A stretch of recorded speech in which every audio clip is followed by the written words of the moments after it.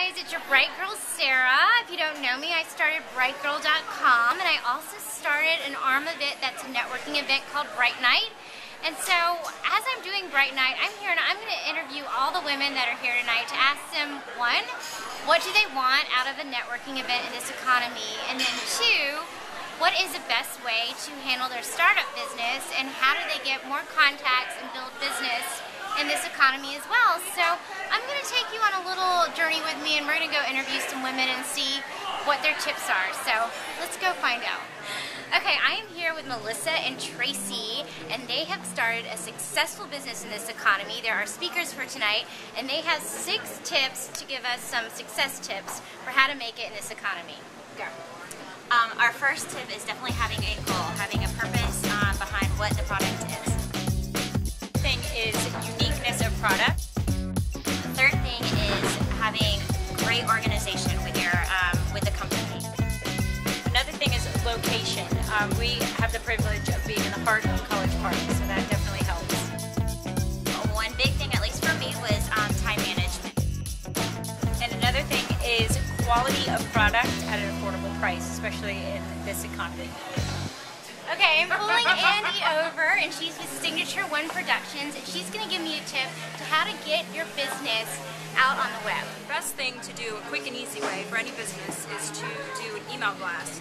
You can either do email blast by hiring a graphic designer like myself, or sending a friendly hello, introducing your business to them with your services. So that's basically one little tip I could give to start off.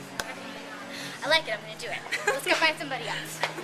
Okay, I'm here with Sarah, and she's with Style House Weddings and Events.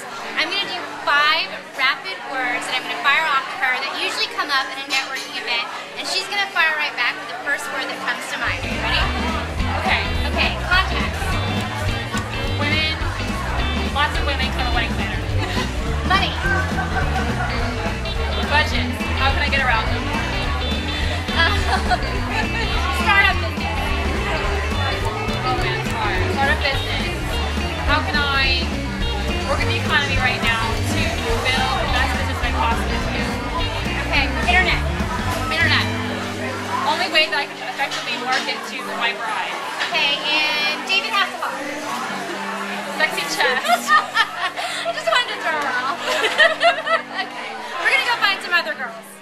As the networking event gained momentum at Orlando's Harmony Market, I learned 2 very important tips. 1, continue to show up, and 2, consistently follow up. The owner of Turning Point Dance Studio agrees that follow-up is a must. The most important thing of any networking event is follow-up.